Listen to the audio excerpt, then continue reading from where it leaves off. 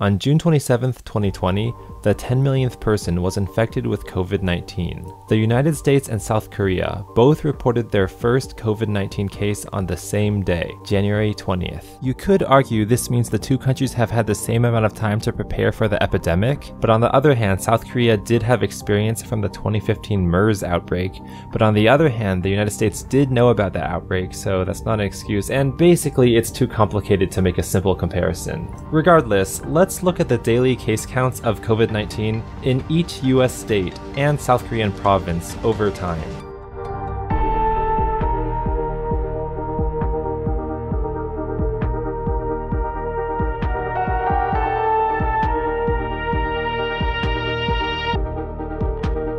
If a bar is colored red, that means its overall 2-week trend in cases is going up. If it's blue, its 2-week trend is going down. And if it's gray, its 2-week trend is holding flat.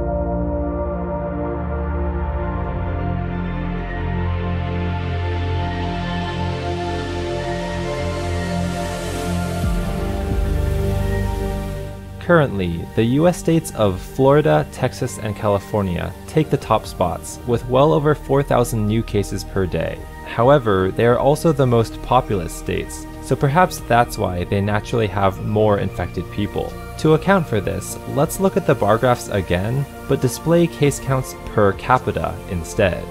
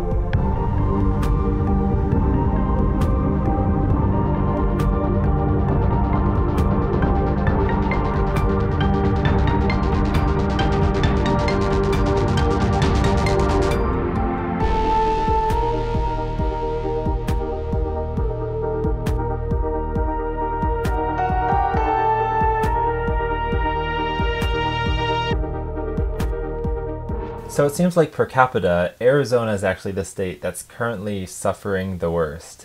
But in the meantime, I want to show you this really informative tool that Mahmoud Hikmet made. In your head, can you picture the difference between 100,000 and a million? Probably not. This tool, COVID Loader, does its best to make these numbers more digestible by bringing attention to every new case and every new death of COVID-19 real time. Attaching a sound effect for each new case or death creates a sort of metronome for how fast coronavirus is spreading. Loading bars also make it seem like the most horrible indie game to ever exist. Hopefully, COVIDloader.com will help people realize our current position against the virus instead of getting our heads lost in the numbers. So that was Mahmoud's message to you. If you're interested, check out the link in the description. Stay safe and see you later.